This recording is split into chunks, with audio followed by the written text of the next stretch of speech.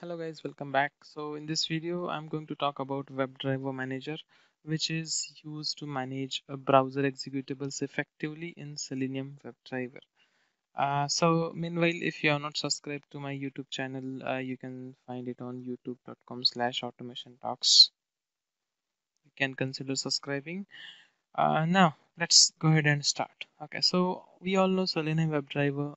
It's a automation tool is mainly useful basically to run the test case against multiple browsers. Could be my Chrome browser, could be Firefox browser, Internet Explorer, or could be any browser, Opera or whatever Safari you are using. Okay, so that's what the main objective of Selenium WebDriver is. It's a cross-browser testing, right? So my aim is to execute the same test case in multiple browsers, right? Now, to execute the test case, okay, so let me go to one of the projects. So I have created this project, okay. So in this project, let me create one class quickly, and I'll call this class as demo test, okay. So fine. So in this, let me add a main method. I don't want to use test_ng as of now, okay. Give me a second. Let me add main method. Fine. Now, if I want to execute, okay. So before that, let me add a Selenium dependency quickly. Give me a second, guys.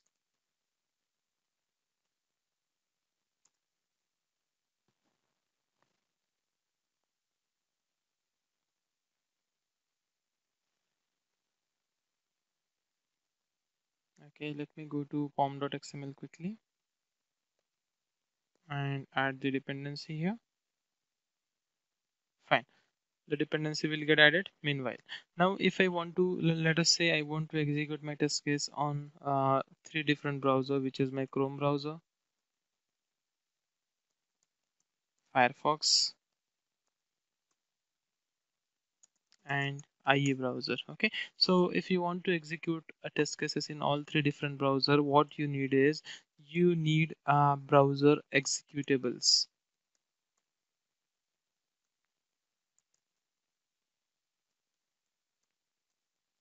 right? So it's like when we write something like WebDriver is equal to new. Let me import. Let it download. It is still building the workspace. Okay, so what and all I'm going to talk in this video is I'm going to talk about what is WebDriver Manager. So as I said, it is used to manage the browser executables very effectively. Okay, which we used basically when we do cross-browser testing. Then why we need WebDriver Manager and how basically we can use this WebDriver Manager. What are the advantages of using it? Okay, so let's see.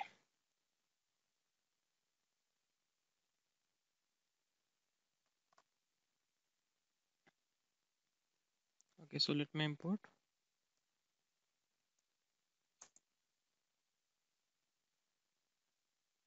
Fine, WebDriver driver is equal to new. Uh,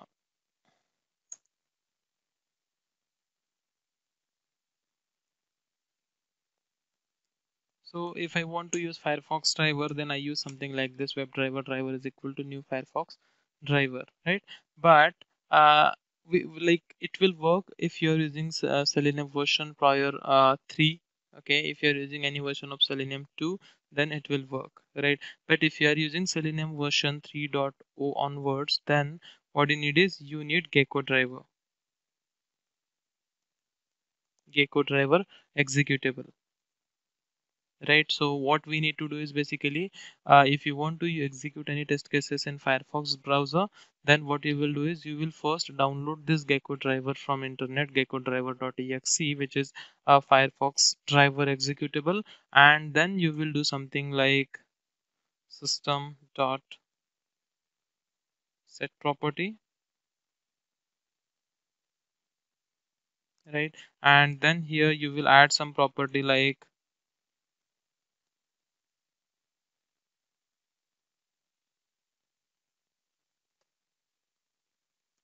webdriver.gecko dot driver, and then in the value you will add the actual location where your driver executable is. So it will be like somewhere in my downloads, followed by GeckoDriver dot exe, right? So what you will do is basically you will download this GeckoDriver.exe, and then you will give the reference of that particular executable to this particular parameter, which is WebDriver.gecko.driver, if you want to work on Mozilla Firefox, right? And then you will use this thing, WebDriver driver is equal to new Firefox driver, right? So what is the challenge? The challenge is to maintain the versions of this GeckoDriver.exe. Right. So this is the case when you want to use Mozilla Firefox. But when you want to use the Chrome browser, right? So before you use WebDriver driver is equal to new Chrome driver, you need to set something like this. WebDriver system.setProperty WebDriver.chrome.driver, and here you need to set the driver for Chrome, right? So what you need to do is you need to go to the URL which is in Chromium, I believe, and then download chromedriver.exe from there, right? And then give the reference of that chromedriver.exe to this particular variable WebDriver.chrome.driver, right? Which will be set into the system, right? And then you can use something like this.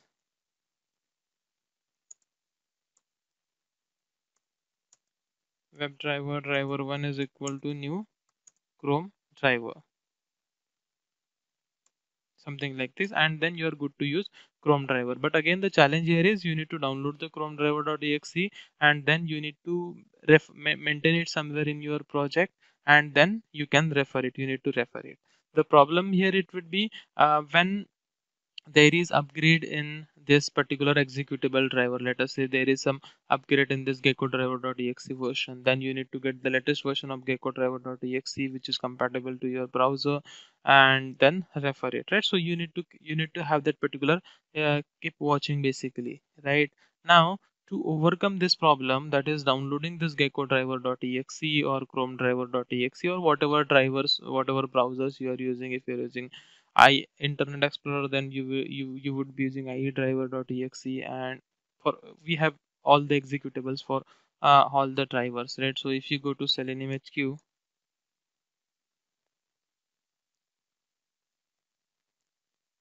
under downloads page, you should see list of all the executables over here: Mozilla, Gecko driver, Chrome driver, Opera driver, Ace driver, Ghost driver, and all this stuff, right? So you will, so what you need to do is, if you are not using this WebDriver manager, you need to download the executable from here and then get it into your system using system.setProperty.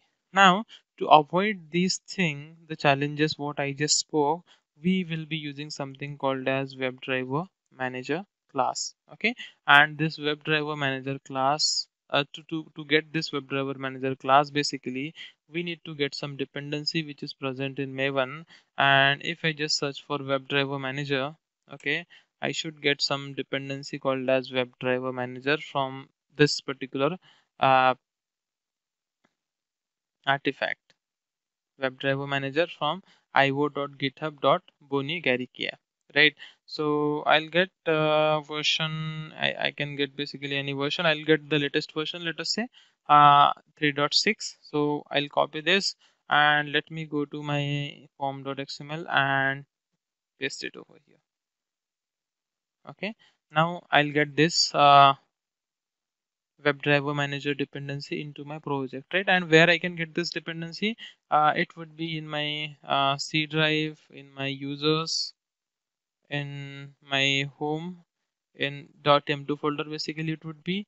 And if you go to repository, and it is io/github dot this Bonigaris here, right? And WebDriver Manager and 3.6 version, and here you see all the required executables got downloaded as soon as I add the dependency in pom.xml, right? So that's how now we don't need to use any system.setProperty and all those stuff, right? So what we need to do is we will be referring the class WebDriver Manager basically. Okay, so if I hit WebDriver M, So you see the very first class WebDriver Manager, which is coming from the package which we just downloaded, WebDriver Manager. Okay, and if you give dot after WebDriver Manager, you see what and all drivers does it support. So it supports Chrome driver, Edge driver, Firefox driver, then IE driver, Opera driver, Phantom JS driver, these many drivers as of now, right? So what and all main browsers we use Chrome, Firefox and Internet Explorer, right? So what I'm going to do is I'm going to use Chrome as of now. Okay, so Chrome followed by, you will see some setup options here, right? So I'll just hit setup, so that what will happen is it will do the setup for Chrome driver, and now I am good to use WebDriver driver is equal to new Chrome driver, right? And now I can use driver dot get and the string where I want to navigate. Let us say I want to navigate to the same URL, right? So what should happen? So this particular 3 lines of code should open Chrome browser and should navigate to this particular URL. Okay, I'll execute it quickly.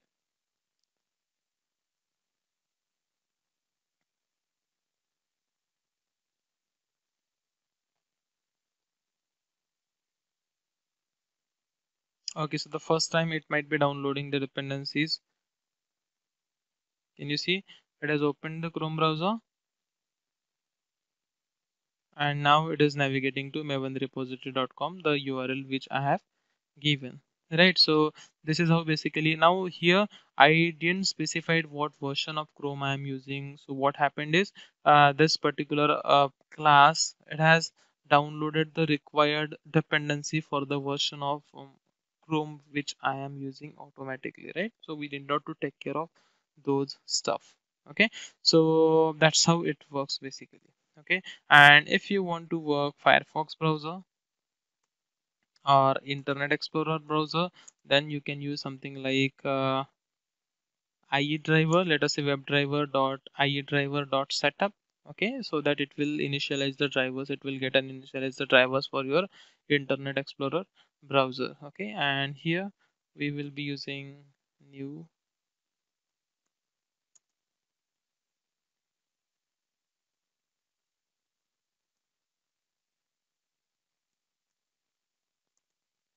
Internet Explorer driver. Okay, so what will happen is this particular WebDriver Manager class will go and check what version of Internet Explorer I'm using, and it will download and use the required browser executable here. Okay, so let me execute it quickly.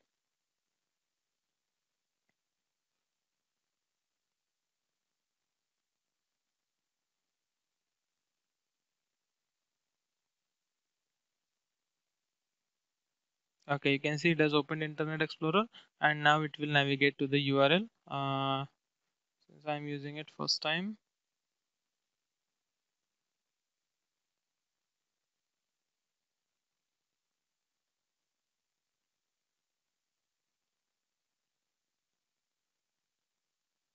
okay, what has happened?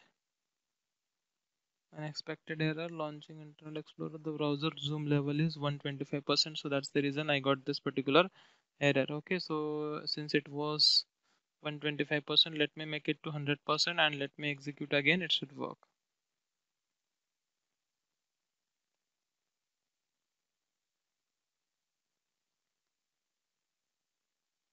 Okay, can you see it is working now? It is navigated to mavenrepository.com URL which I have given, right? So this is how basically we will be using WebDriver Manager class to manage all these uh, dependencies required for browser executables. Okay, and the thing is, like, if you want to execute any specific type of version or any specific architecture, 32-bit or 62-bit, then you must be having some option as arc32 if you want to download 32-bit.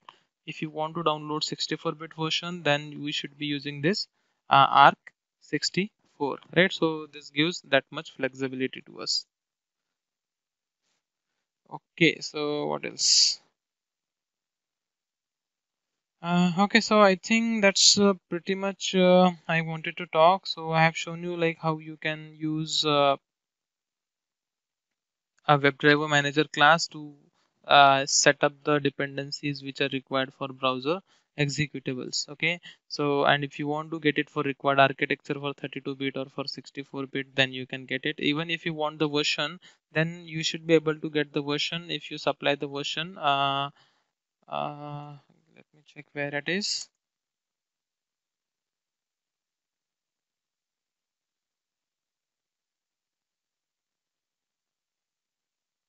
Get versions. Okay, and here you can give the particular version number, which version of browser executable which you want to download. Okay, but I recommend you to leave it as a blank, because what will happen is WebDriver Manager will take care of the things. It will search the required version and it will get the downloaded, right?